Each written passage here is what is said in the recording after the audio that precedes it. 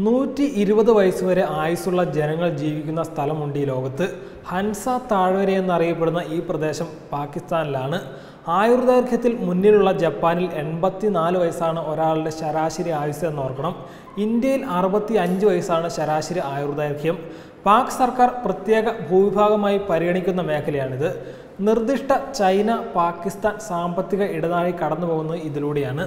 ഈ ഭാഗത്ത് ഇന്ത്യൻ സഞ്ചാരികൾക്ക് എത്തിച്ചേരാൻ വളരെ ശ്രമകരമാണ്. കർശന നിയന്ത്രണങ്ങളാണ് ഹൻസ വാലിയിൽ ഏർപ്പെടുത്തിയിട്ടുള്ളത്.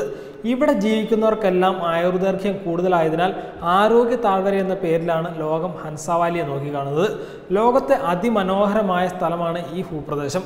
ലോകത്ത് ഏറ്റവും അധികം ഔഷധ ഗുണവും ജലവും വായുവും ഭക്ഷണവും ലഭ്യമായ ദേശം.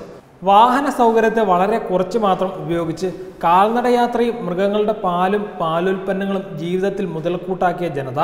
വിശേഷണങ്ങൾ ഒരുപാടുണ്ട് ഹൻസ വാലിക്ക്. BBC പോലുള്ള അന്താരാഷ്ട്ര മാധ്യമങ്ങൾ ലോകത്തെ ഏറ്റവും സമാധാനപരവും ആരോഗ്യപരവുമായ പ്രദേശവും ജനതയുമായിട്ടാണ് ഹൻസ താഴ്വരയെ വിശേഷിപ്പിച്ചത്. നാളിതുവരെയായി ഒരു ക്യാൻസർ അസുഖം പോലും രേഖപ്പെടുത്താത്ത പ്രദേശമെന്ന പേര് കൂടിയുണ്ട് ഹൻസയ്ക്ക്.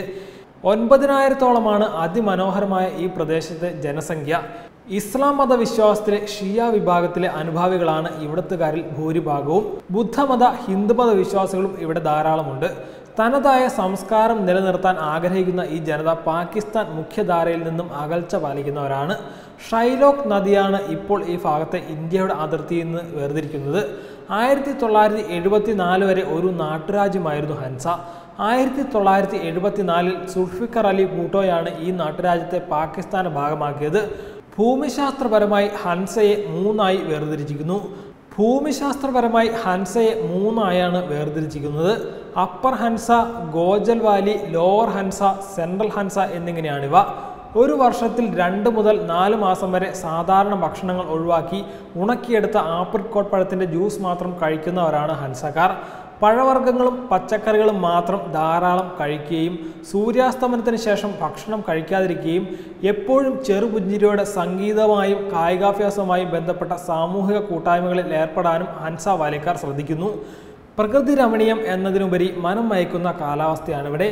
മെയ് മാസം മുതൽ ഒക്ടോബർ മാസം വരെ ഒഴിച്ച് ബാക്കിയുള്ള സമയങ്ങളിൽ പുറം ലോകത്തു നിന്ന് ഇവിടേക്കും ഇവിടെ നിന്ന് പുറം ലോകത്തേക്കും പോകാൻ തടസ്സങ്ങളുണ്ട്.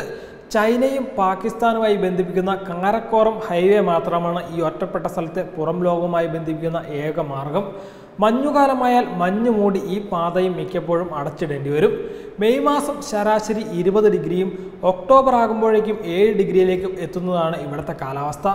ഒക്ടോബർ മുതലാണ് ഹൻസ വാലിയിൽ കടുത്ത തണുപ്പ് ആരംഭിക്കുക. നഷ്ടസ്വർഗങ്ങളുടെ ഈ കണക്കുകൾ എല്ലാ ഇന്ത്യൻ സഞ്ചാരികളുടെയും മനസ്സിനെ അസ്വസ്ഥമാക്കുമെന്ന കാര്യം ഉറപ്പാണ്. വെബ് ഡെസ്ക് തത്വമൈ ന്യൂസ്.